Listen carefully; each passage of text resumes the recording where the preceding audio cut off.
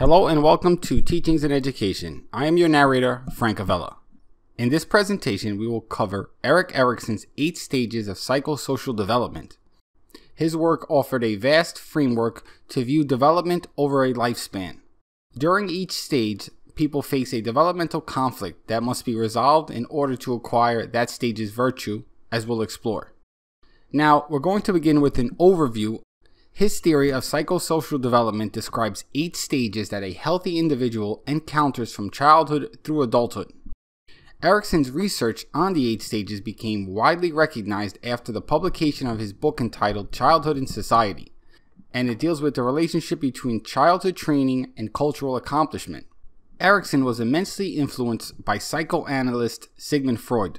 His work combines Freudian methodology with cultural anthropology.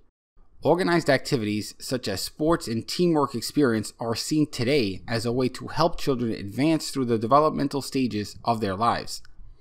As individuals advance through each of the 8 stages, they must encounter a psychosocial crisis, and if the individual is able to reconcile that conflict, they will emerge from the stage with a corresponding virtue. Next, we're going to look at Erik Erikson the person. Erikson's father left his mother before he was born. His mother remarried a Jewish pediatrician who officially adopted Erik as his child.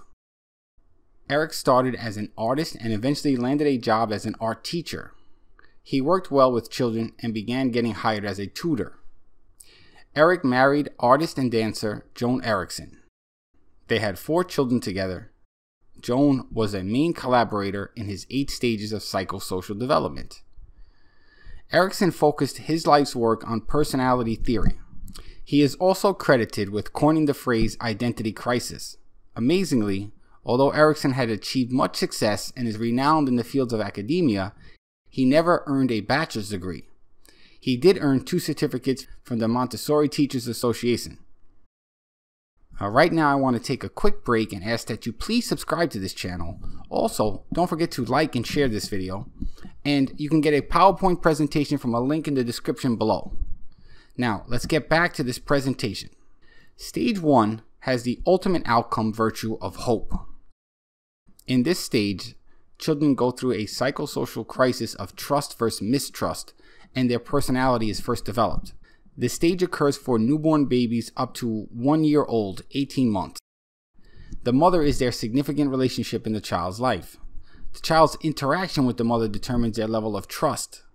The stage's existential question is, can I trust the world? If the child has parents who satisfy their needs, they learn trust in others.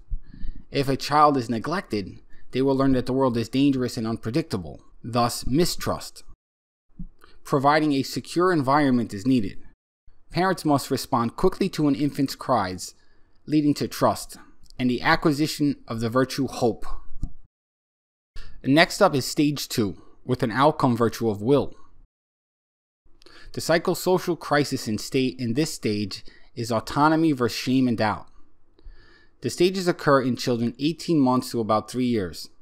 Here, children develop a sense of self-control. Both parents share a significant role in that they must be there as a security blanket in allowing the children to explore at their own will. In this stage, children ask the question, is it okay to be me? Children develop their own interests, perhaps in sex or dancing. They begin to develop independence. Important tasks for children at this stage include potty training, getting dressed, washing hands. If children are not allowed to complete tasks by themselves, they'll develop shame and doubt about their ability to handle problems. Autonomy will lead to will, the will to do it on their own. Stage 3, the virtue of purpose. The psychosocial crisis in this stage is initiative versus guilt. Children in stage 3 are between 3 and 6 years of age. During this time of their lives, children must be able to make judgments. The question looms, is it okay for me to do, to move, to act? Children will begin to take on projects. With the support of parents and teachers, children will develop initiative to take on tasks. If adults discourage independent activities, children will feel guilty about their desires. In this stage, life events that take place include bike riding, creating drawings, exploring their surroundings. At the end of this stage, a child wants to complete their activities for a reason, for a purpose. They should be granted a level of freedom and encouragement to play. Continuing, we come to stage 4.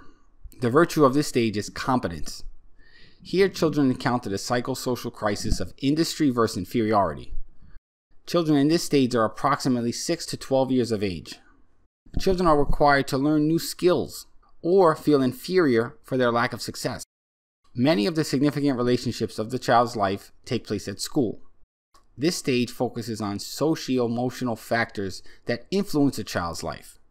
The child asks the question, can I make it in this world of people and things? Children notice individual differences in other cultures in school. The children are recognized for success in schoolwork, sports, activities, and this praise leads them to work harder, take risks, and further accomplishment.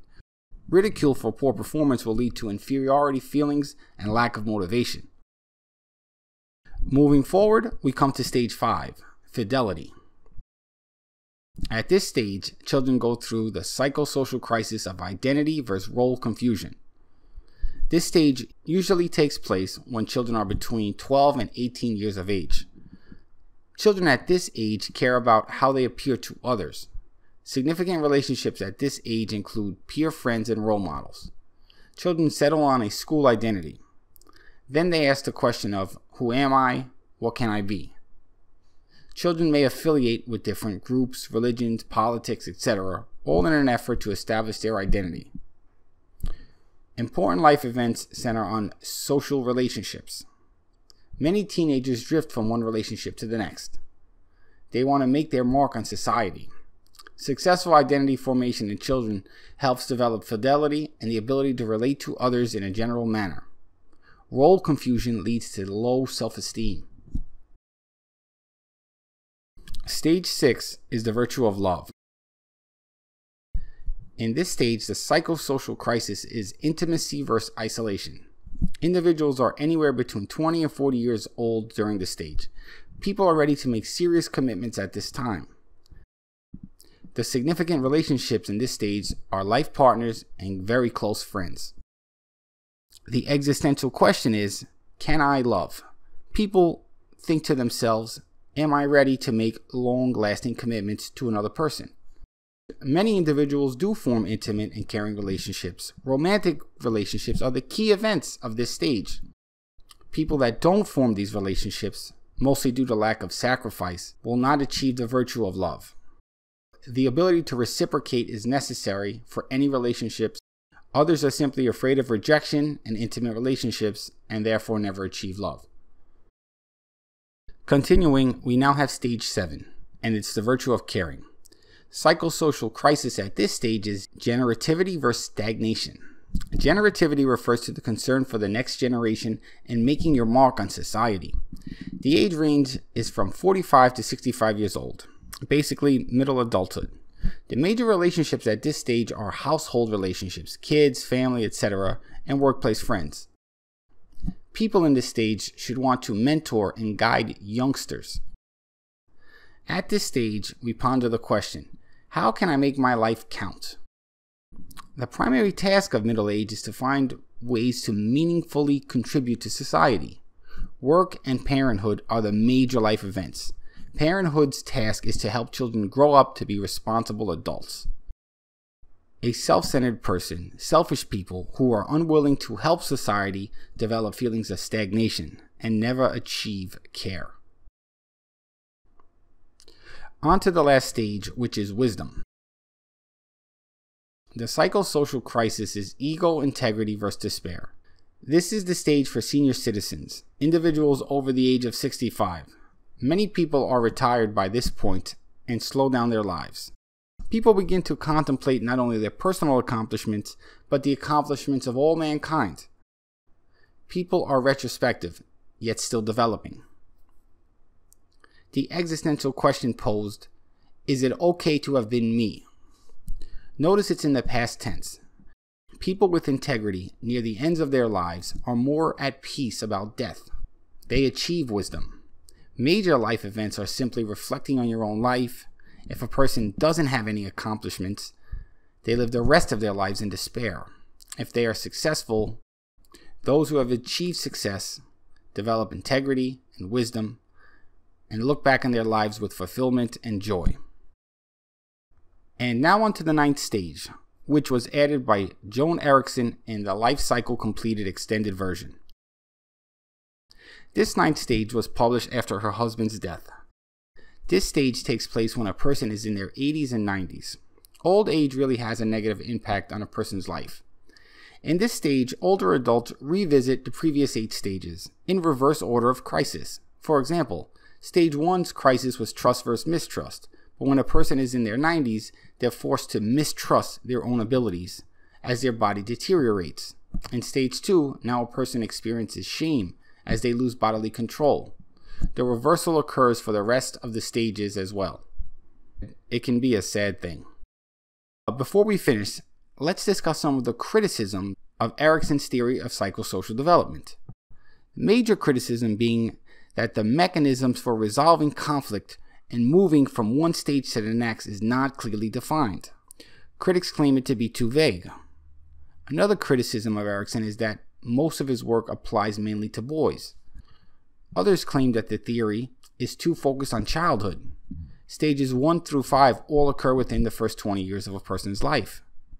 This theory also focuses too much on social expectations found in certain cultures. Also, Erikson focuses too much on the stages, where it's assumed that completion of one stage is a prerequisite for the next psychosocial crisis. Not everyone agrees on that. Anyway, right now I want to thank you for your time. I want to ask that you please subscribe to this channel. Check the description below for links to a PowerPoint presentation and other resources. And don't forget to like and share this video. Thank you very much for your time, and I look forward to creating another video.